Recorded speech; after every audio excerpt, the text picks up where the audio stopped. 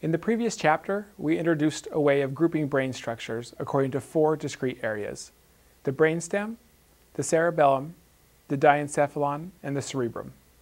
In this chapter, we will focus on the 4th of those areas, the cerebrum. The cerebrum consists of 2 hemispheres, the left and the right. Now, in general, the left hemisphere controls the right side of the body, and the right hemisphere controls the left side of the body. We call this contralateral processing. Now, the fact that the cerebrum consists of 2 hemispheres is actually the origin of one of the biggest myths in education in relationship to the brain and learning. That is, the idea of left brain versus right brain. This is a pretty common myth, and you've probably encountered it at some point in your career. The problem is that although it's true that the left hemisphere and the right hemisphere do have some structural and functional differences, in reality, even for the simplest of tasks, you require both hemispheres to work in coordination.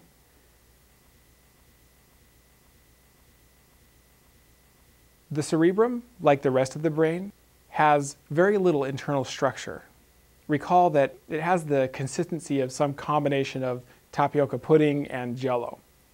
Now, you think about it, your body has a lot of internal structure. So you have bones, you have muscle, tendons, skin, all meant, among other things, to provide structural support. Well, the brain has very little of that. So, given its delicate nature and its vital importance, it's perhaps not surprising that the brain is incredibly protected. Let's consider 3 examples of protection, starting from the outside in. The first layer of protection is the skull. The skull serves as the outermost layer of protection and acts as armor, shielding the brain from blunt trauma. Just below the skull are 3 membranes called meninges that serve as the second layer of protection. These meninges do several things, but importantly, they act as a buffer between the skull and the brain itself. Because while the skull is great as a shield, it's actually quite destructive if it comes in direct contact with the brain that it's trying to protect. A third way that the brain is protected is that it is bathed in cerebrospinal fluid. Now, this fluid circulates through vast cavities called ventricles that are deep inside the brain. These ventricles both cushion the brain against blows from outside, but also allow the brain to float. Now, let me say a little bit about that. Recall that the brain doesn't have a lot of internal structure. So the ventricles, you can think of them almost like balloons filled with fluid. They allow the cerebrum, for example, to sit and float, and it takes pressure off the rest of the brain. In fact, because of this lack of internal structure, without those ventricles, the brain would literally collapse under its own weight.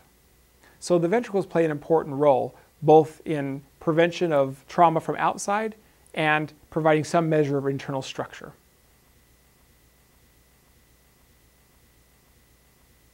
The cerebrum can be broken down into 3 separate areas: the cortex, white matter, and several sub-cortical structures.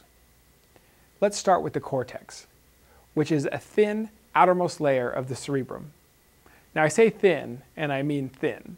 It's on average about 5 millimeters thick. And in those 5 millimeters, there are up to 6 separate horizontal layers of neurons. Now, although the cortex is thin, it's actually quite large in terms of the surface area that it covers. In fact, if stretched out, the cortex is actually the size of a large pizza box. So, given that it has to fit within the constraints of the human skull, it's not surprising that the cortex then ends up being quite convoluted, giving rise to the characteristic ridges and valleys that are so prominent when looking at a brain. Now, those ridges and valleys have formal names, of course. A ridge we call a gyrus, and any valley we call a sulcus. We'll talk more about those in subsequent chapters.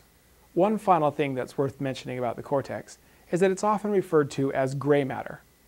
This is because the cortex is made up primarily of the cell bodies of neurons, which when viewed look gray, so thus we call it gray matter.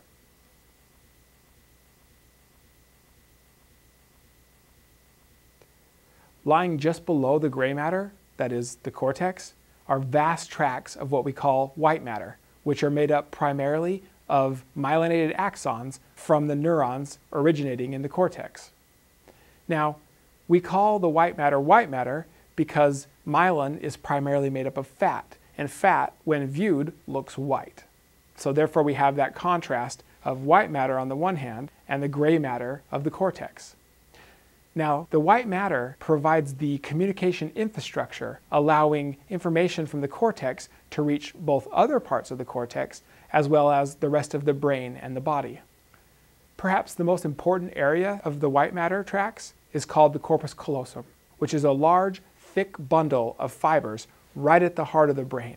The corpus callosum is the primary mechanism by which the two hemispheres communicate with each other.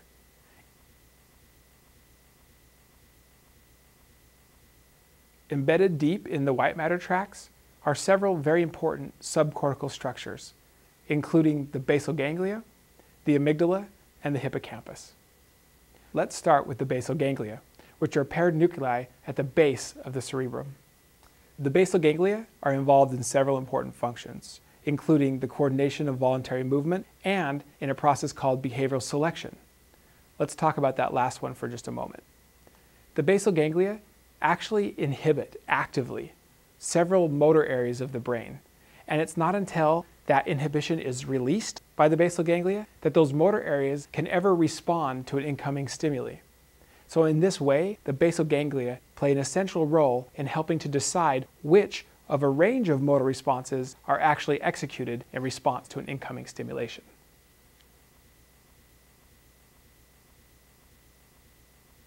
A second important subcortical structure is the almond-shaped amygdala, which, just like the basal ganglia, exists in a pair, one in each hemisphere.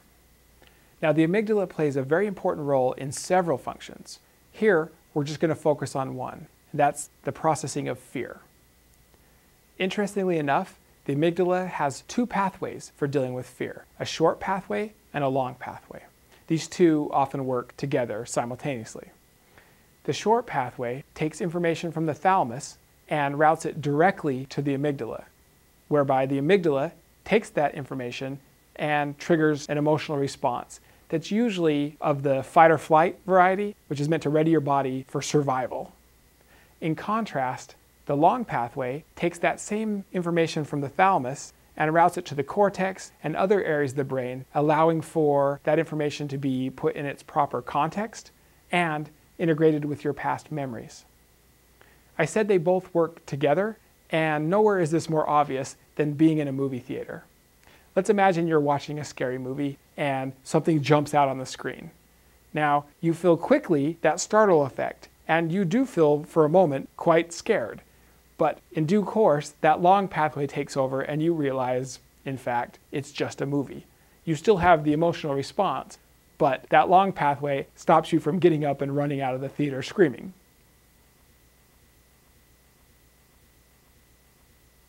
A third important subcortical structure in the cerebrum is the hippocampus.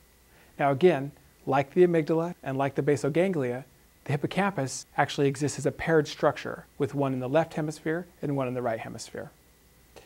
Most of what we know about the role of the hippocampus in memory formation comes from the study of one patient, the famous HM. HM, who unfortunately died in 2008, is widely regarded as the most studied medical patient ever, and for good reason. At the age of 9, HM developed seizures, which by late adolescence had grown so severe that surgery was needed. Unfortunately, as part of the surgery intended to stop HM seizures, surgeons also removed his hippocampus. As a consequence, HM developed what we call anterograde amnesia. That is, although he could remember almost everything back to his childhood, HM could no longer form new explicit memories. HM taught us a lot about the role of the hippocampus in memory formation, but also about different types of memories. For example, although HM couldn't form new explicit memories, he could form memories for certain procedures, that is, memory for how to do things. In this way, the study of HM taught scientists a lot about memory and about the role of the hippocampus in certain types of memory formation. Okay, to summarize, in this chapter, we covered the fourth component of the way we're organizing the brain, the cerebrum. Specifically, we introduced the cortex, that thin outermost layer of the cerebrum. We discussed those vast white matter tracts that lie right below the cortex, and we focused on three very important sub-cortical structures: the basal ganglia, the amygdala, and the hippocampus. In the next chapter, we'll focus on the cortex in greater depth.